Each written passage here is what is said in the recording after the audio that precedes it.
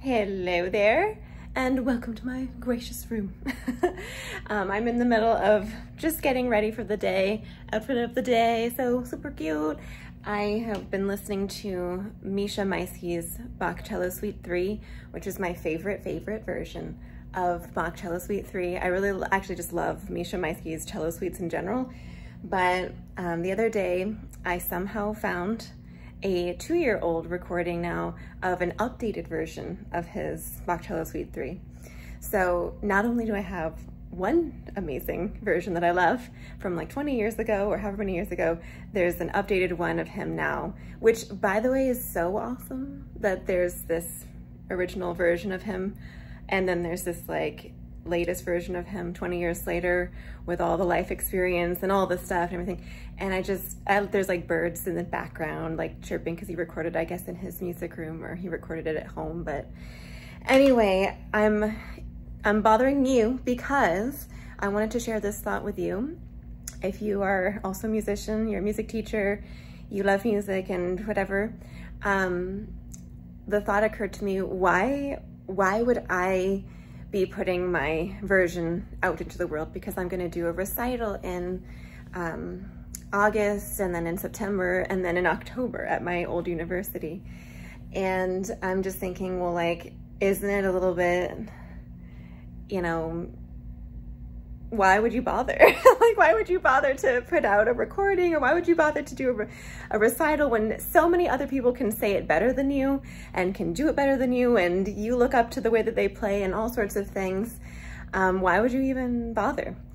And the thought replied, because I have something to say. I actually have something to say.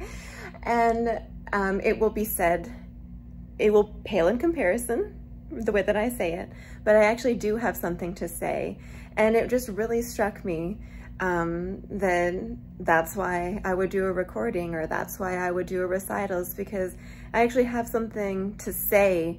And I love these pieces that I'm working on, and yes, they are not going to be as good as someone else could play them. I have so many idols in music that I look up to, but why can't I, you know, say my 2 cents as well? It's worth just as, maybe not just as much, but it has some merit because it has something behind it that's meaningful. It has my 2 cents basically. So anyway, I feel like this is coming across in like an egotistical way, but I just wanted to, because I know that a lot of us musicians sometimes can wonder, well, why would I even bother when so many other people can just play so much better than me? And it's just, you know, just ask yourself, well, do you have something to say? What are you saying in your music? What is it about for you? And just have fun with it. I was practicing performing for my friend the other day and her daughter, and it was so fun to have her little daughter, who's like 2 years old or maybe 1 year old, forget. I'm a terrible aunt.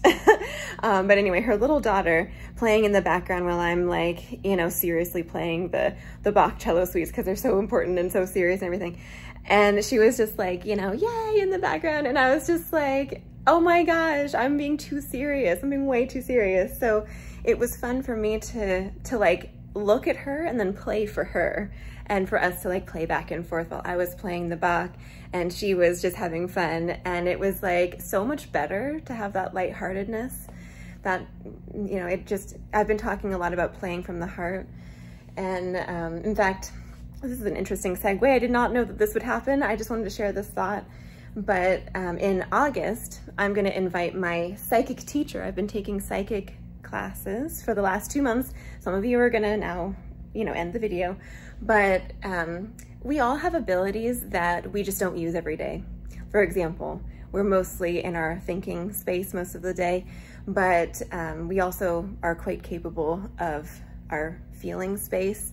We can feel a sense of joy when looking at something. We can feel a sense of peace and relaxation by reading a book, or just having a moment of peace, or seeing something that makes us happy, or having a clean house, or whatever it is. Like, we can watch a cute little animal video and it makes us feel so much better right away. we have this feeling space that we have wisdom and knowledge from as well. And many other, you know, areas in our body that we just don't necessarily think about, but you know, in your stomach, you can feel nervous, you can feel anger, you can feel all sorts of things. So anyway, my psychic development teacher, Robert Hickman, he's gonna come work with the studio for a class in August, which you are welcome to join if you wanna join it. It's only $25. And he's gonna talk to us about channeling, because being an artist and being a musician, we kind of get into this flow state, into this almost channeling state. And it's gonna be really interesting. It's gonna kind of tie into with the heart chakras and whatnot. So it's gonna be the first of many group classes with him, but he'll be with us Thursday, 8:30, August 11th, 2022, and I'm hoping that he can come work with us frequently. So if you're watching this in the future, we might still have, you know, get-togethers with him, and also our Alexander Technique and all sorts of fun people that are coming into our lives and into the studio's lives to help shed wisdom and knowledge to us, and just make fun musical connections. So anyway, I'm gonna go practice now. I'm finally ready for the day. I thank you for watching and listening to this, and maybe if you're a musician, just remember to ask yourself the question, do you have something to say? What are you saying?